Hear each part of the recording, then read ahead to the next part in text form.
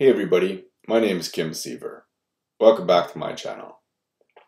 It used to be that when one group of workers were being targeted by company owners, other workers would stand in solidarity with them.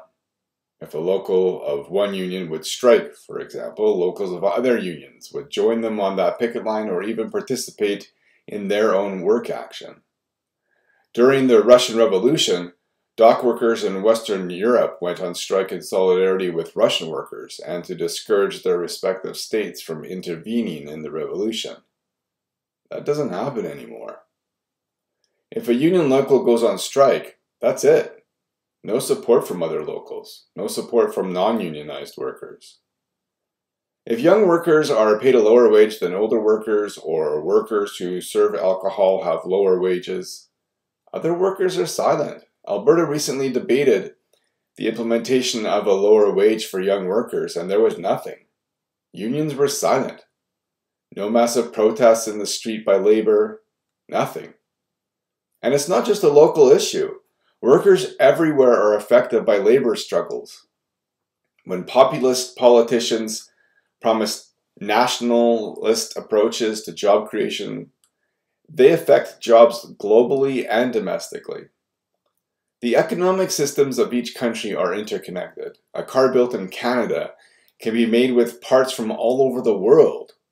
And those parts can be made from raw materials from even other parts of the world.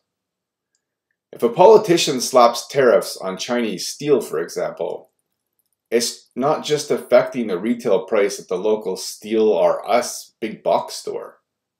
That steel is integrated into so many so-called American-made products that vast numbers of products are affected.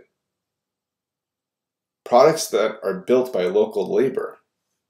Actually, Chinese steel is a good example of the problem. Americans see it as a problem because it's cheaper, which undercuts the price of American-made steel. And it's cheaper because labor in China is cheaper.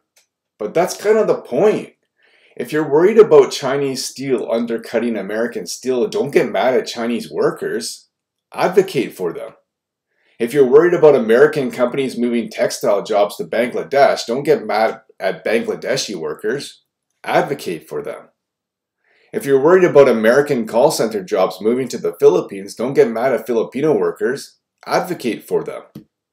If you're worried about American auto worker jobs moving to Mexico, don't get mad at Mexican workers. Advocate for them.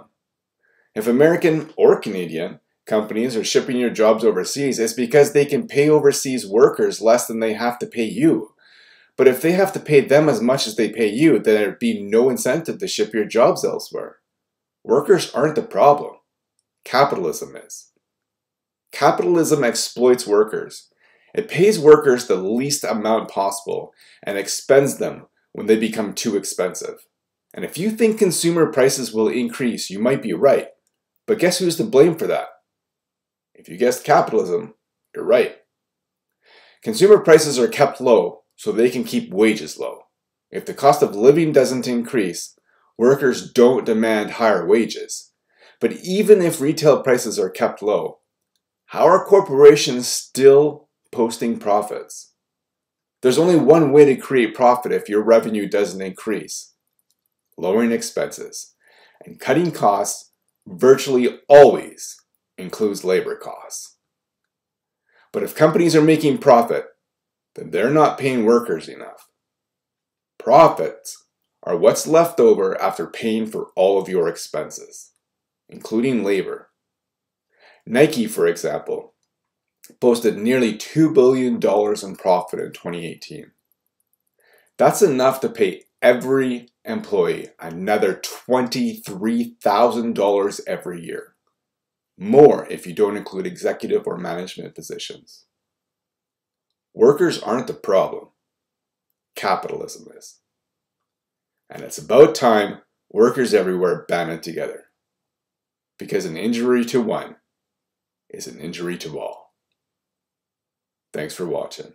If you like my video, please give me a thumbs up and let me know in the comments below why. Please share my video and subscribe to my channel. You can follow me online on Twitter and Facebook. Links in the description below, and I look forward to talking to you again soon.